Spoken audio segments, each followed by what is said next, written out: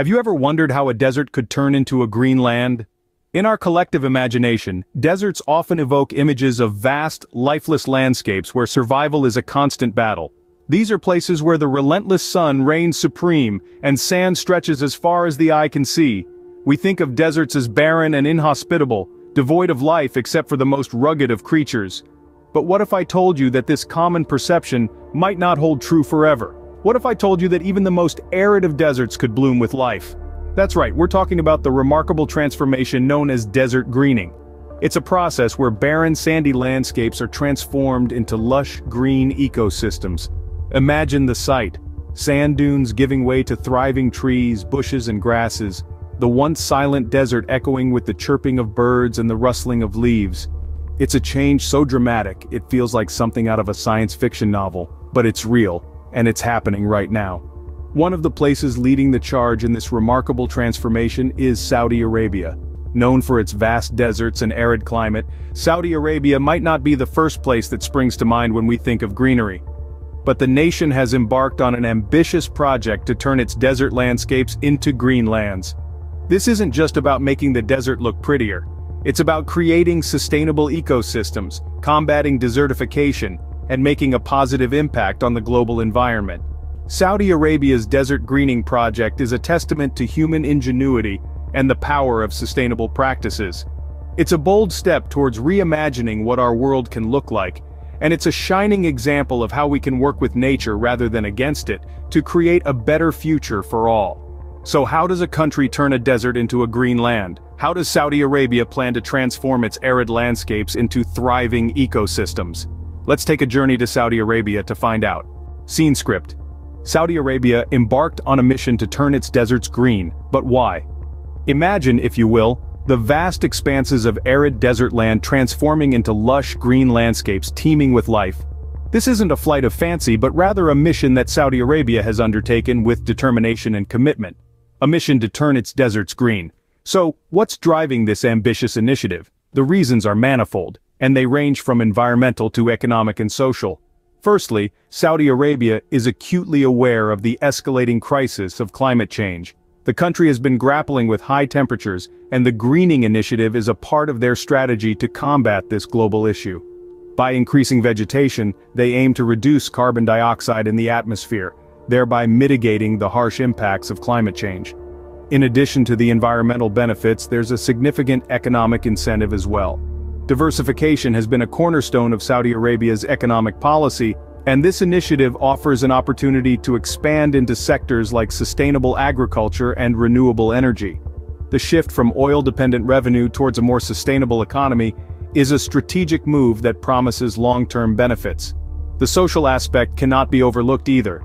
The greening of deserts would enhance food security, a critical issue that has been a cause for concern in the region for decades. By transforming barren lands into productive farms, Saudi Arabia aims to become self-sufficient in food production, reducing its reliance on imports. Moreover, this initiative is not just about survival, but also about enhancing quality of life. Imagine parks and recreational spaces where there were once just sand dunes.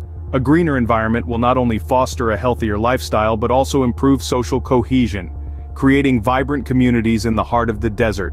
Saudi Arabia's commitment to this greening initiative is unwavering. It's a bold step towards a sustainable future, one that addresses environmental, economic and social challenges head-on. With such a noble cause, it's time to discover how Saudi Arabia is making this possible. Turning a desert into a greenland is no small feat. It requires careful planning and execution. The process of desert greening is a fascinating journey, a delicate dance between mankind and nature, technology and environment. First, let's consider the landscape. The desert, vast and seemingly barren, is not as lifeless as it appears. Beneath the surface, potential for life is waiting to be unlocked. This is where the transformation begins.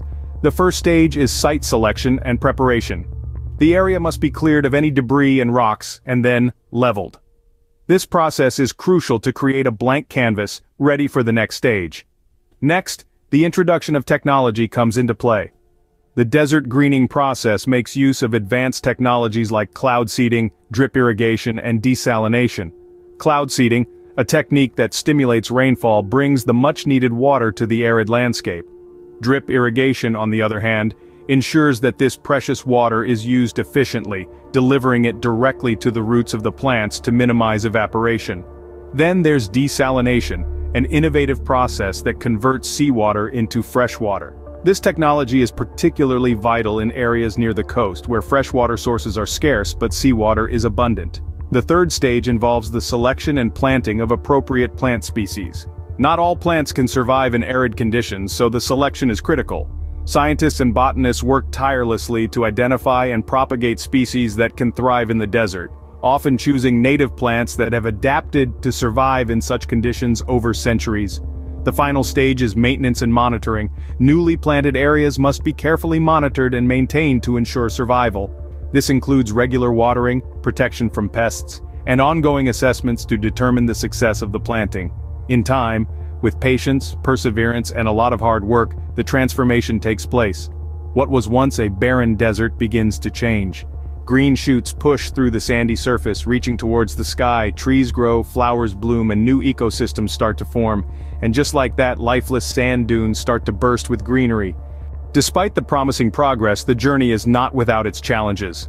As we delve into the heart of this undertaking, it's essential to acknowledge the hurdles that stand in the way. One of the most significant challenges is water scarcity. After all, we're talking about a region where rainfall is a rare event, a place where water is more precious than gold. Yet Saudi Arabia has found a way around this through the clever use of technology. They've implemented advanced irrigation systems that use water sparingly and efficiently, such as drip and sprinkler irrigation. They've also invested heavily in desalination plants, turning the vast seawater into a viable source of irrigation. Then there's the issue of harsh weather conditions. In a land where temperatures can soar to blistering highs, maintaining a green landscape is no small feat. But the Saudis have shown remarkable resilience in the face of these extreme conditions. They've adopted specially bred plant species that can withstand the desert's punishing heat and arid conditions. These are not your average garden variety plants. They're hardy, drought-resistant species that have been bred for toughness and endurance. Lastly, there's the challenge of soil infertility. Desert sand is notoriously poor in nutrients, posing yet another obstacle to the greening process. But here too, Saudi Arabia has turned adversity into advantage. They've employed advanced soil treatment methods, enriching the desert floor with organic matter and essential nutrients. Moreover, they've embraced the use of hydroponics and aeroponics, systems that allow plants to grow without soil, using less water and space. As we explore these challenges and the innovative solutions employed to overcome them, it becomes clear that turning desert into Greenland is not just a dream. It's a reality being shaped through the power of human determination and ingenuity. Facing the odds, Saudi Arabia is not only surviving but thriving, proving that even in the harshest of environments, life can find a way. Indeed, where there's a will, there's a way. The transformation of deserts into green lands has far-reaching impacts. This is particularly true when we look at Saudi Arabia's audacious desert greening initiative. It's not just about the physical landscape. The effects permeate through the environment, the economy, and society at large. First, let's talk about the environment. By introducing vegetation to arid lands, we're effectively creating a carbon sink that can help offset greenhouse gas emissions.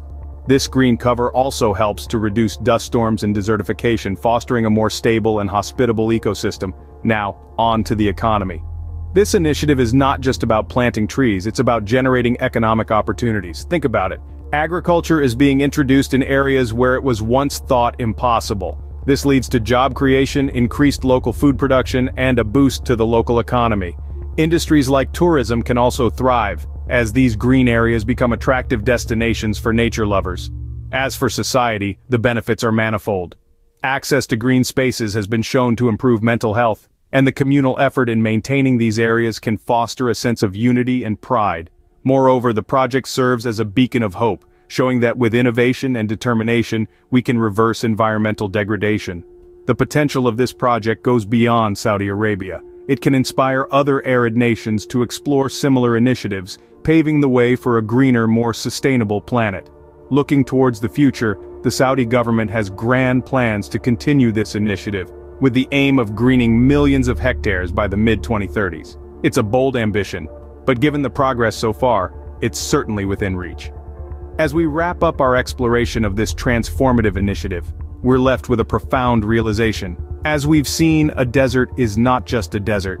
It is a canvas of possibility, waiting to be painted green.